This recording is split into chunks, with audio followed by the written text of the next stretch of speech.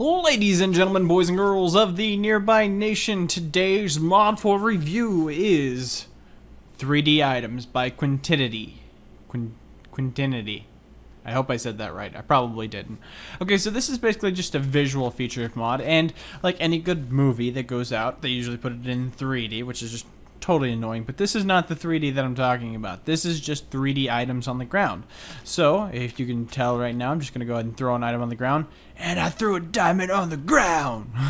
Alright, so what you're looking at now is a 3D version of the diamond, and it's spinning around. This works for, I think, every single item. There's a flower that's spinning around. Cake! Oh my gosh, the cake's not a lie right there! It's spinning around! Oh, that's awesome!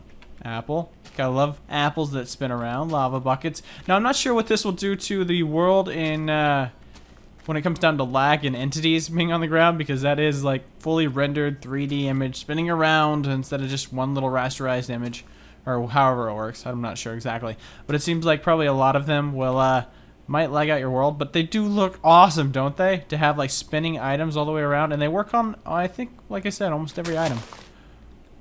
Ooh. There goes the pumpkin. Even dirt works.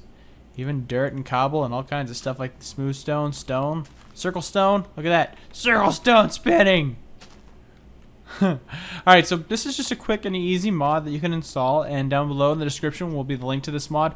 This mod has different features in the fact that it allows for a standard version, a forge version, an MC Patcher version, and an Optifine version. So no matter what kind of texture pack you're using or anything like that, it should work fine for that. So if you want to have just visual effects added to your Minecraft, why not try out this one?